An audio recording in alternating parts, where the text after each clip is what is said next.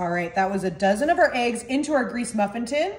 All right, I'm gonna come in with my little cookie scoop here, and I have some freshly cooked hot Italian sausage, and I'm gonna take just a small amount of that hot Italian sausage right into our little silicone muffin tin for this delicious and easy little one-pan breakfast. This is one of my favorite things to kind of make and eat and enjoy throughout the week. Super customizable and always delicious. I did a hot Italian sausage. You could totally feel free to do a chorizo, a ham, a turkey bacon, a regular bacon. You can also keep these vegetarian as well, but I love a good hot sausage. I think this recipe is super tasty and always super delicious.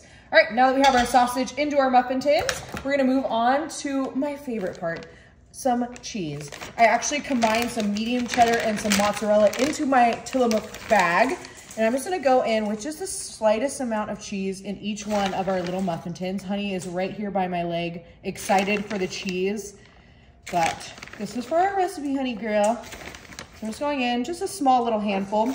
I know, she's very excited. And you can feel free to do any kind of cheese you'd like. I just love doing the combination of mozzarella and cheddar. It's a great color, great creaminess, little salt, everything we look for within a breakfast recipe. Perfect, beautiful. All right, now we have to season our breakfast. We all know I am a garlic girly, so we're going in with our garlic sea salt. And just a touch, remember those muffin tins are quite small. So just a little goes a long way. You don't want to over salt because we do have the salt from the sausage and of course our cheese, but we need some garlic. So that should be perfect. In addition to our garlic salt, I have some Spice Island black pepper. Again, just very lightly. They're just single little bites, so you don't need too much, nothing too crazy. And you can feel free to kind of mix up your seasonings depending on who's coming over to your house for brunch. I am a paprika girly. I love a good ground paprika. I think it adds a great little color. And I mean, it's basically just bell peppers. So, I mean, bell peppers are a staple in breakfast. We love it. We're here for it. Perfect. I'm gonna grab just a little dinner fork, and what I'm gonna do is just kind of start to stir and incorporate all of our ingredients into that egg. So we have our sausage, our cheese, and our seasonings right into the muffin cup, which is the best part about this. We're not dirtying a ton of dishes. I mean, this is a great little easy breakfast brunch, and just breaking up those eggs just like so.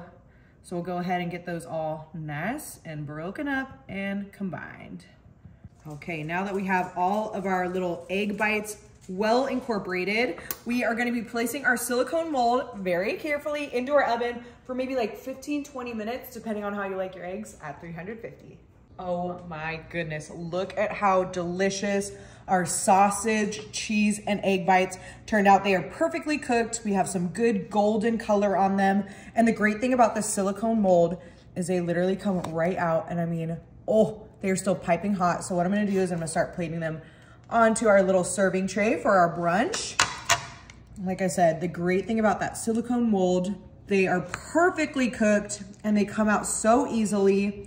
So we're just gonna take them in and put them on our little Easter kind of plate, even though it's not Easter, but this is gonna be the perfect little serving dish for our sausage, cheese, egg bites. Starbucks who, am I right? I mean, they smell so incredible as well, but we are not finished yet. I love the little fresh parsley. So I'm gonna pop on a little bit of parsley right on top, and these are ready to serve. I wanna cut one open, so I just have like a little dinner knife so that we can kind of see what's going on the inside. Oh, that sausage, and look at the egg is perfectly cooked.